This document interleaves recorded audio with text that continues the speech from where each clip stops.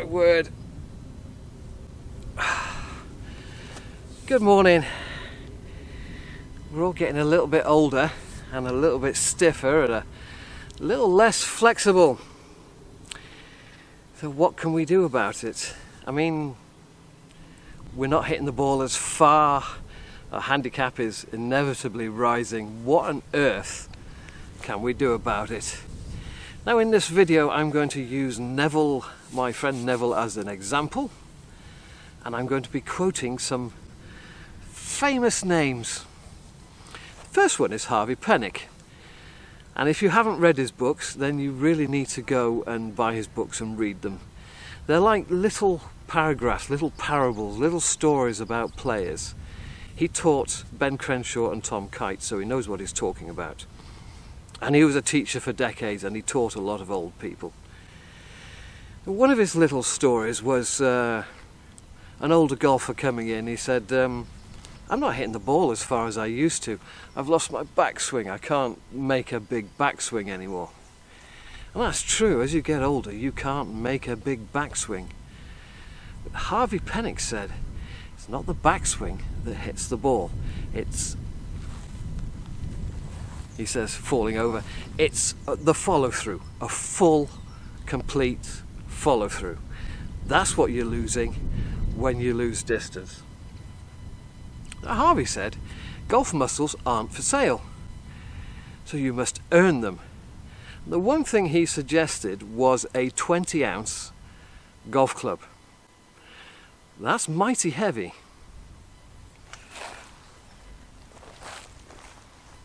Now I don't have a 20-ounce golf club. I've got this thing. It's called a tempo trainer. They've got a variety of names, but the one thing is it's very heavy. Now you can use this as a speed stick. Quite simply, swing this heavy thing as hard as you can.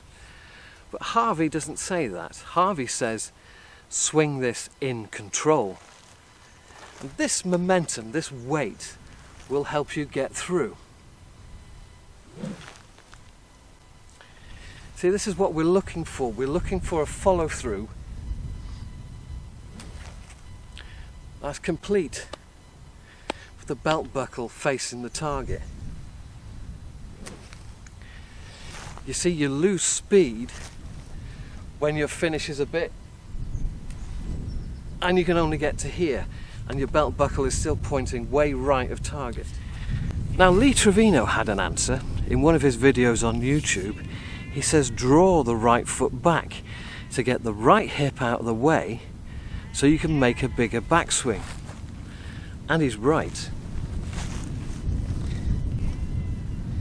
If I draw, I'm not even in the picture. So if I draw this right foot back,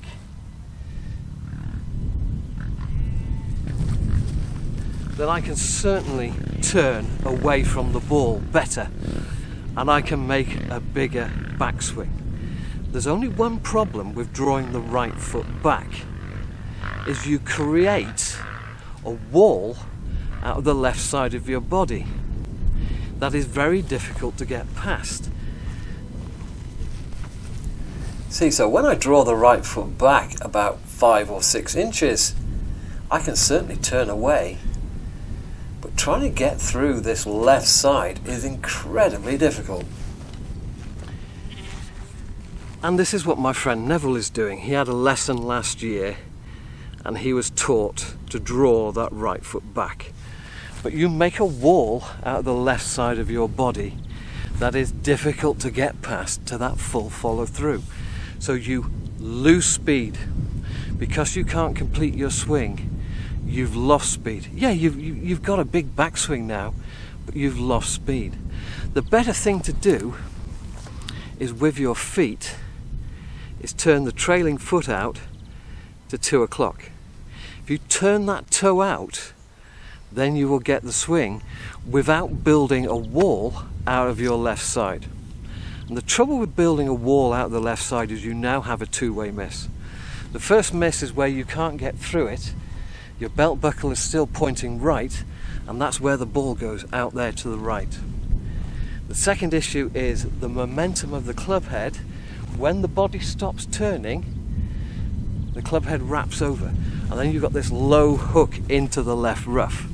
And because there's no height on it, because you've reduced the loft of your driver, instead of you hitting your 190 yard drive, you hit 140 yards into the left rough.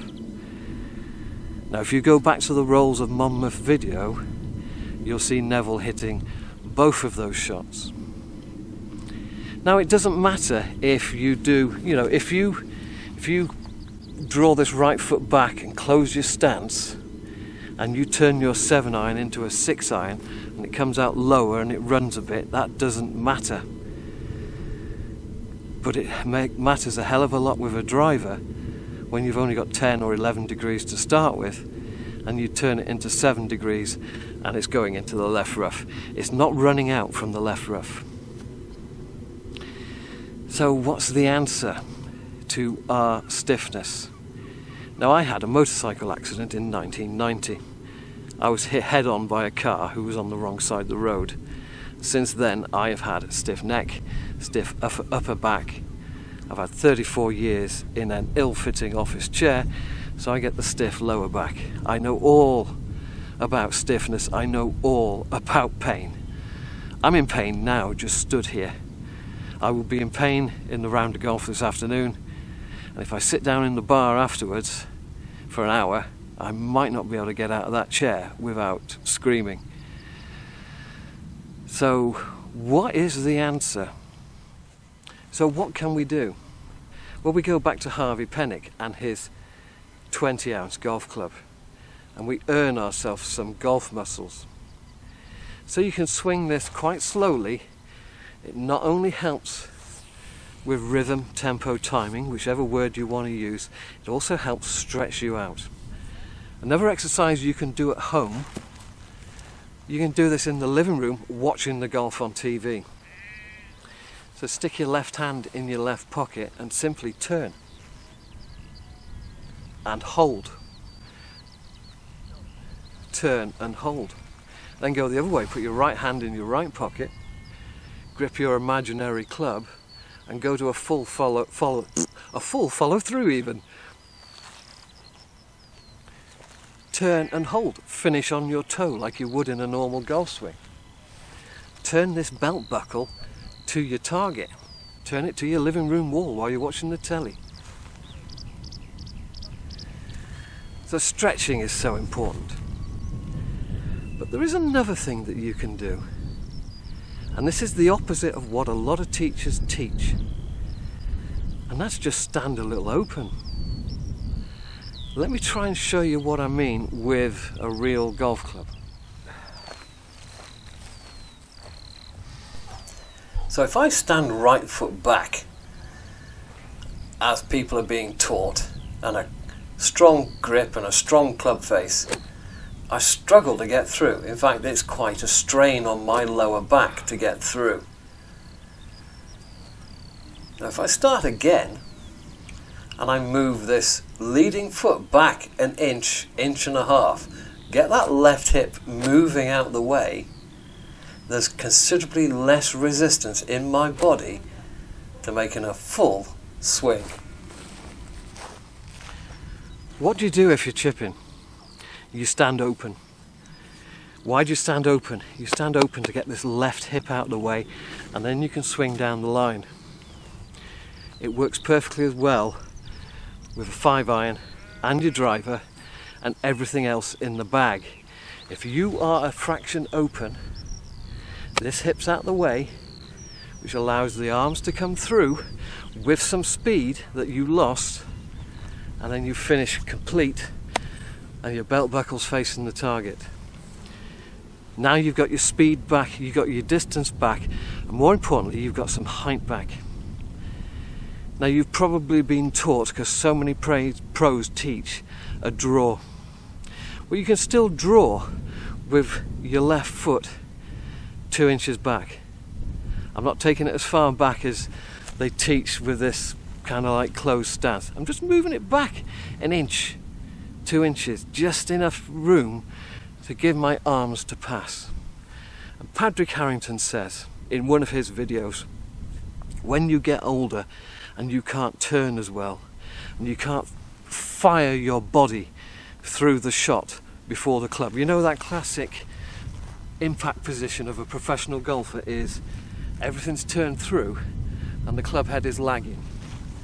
We can't do that. We can't hit the ball like a professional. We couldn't hit the ball like a professional when we were 30, so we're certainly not going to do it when we're 60 or 70. What he says is the amateur, the older amateur, gets their speed from their arms and they square the club face with their hands. And because they've been playing golf 30 or 40 years, they know how to do that. So even if you stand a little open, you can still swing a little out and hit your draw.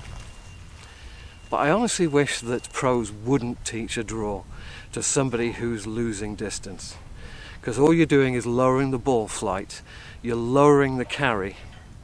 And as Jack Nicklaus said when he was asked why does he hit the ball high, he said because air has less resistance than dirt.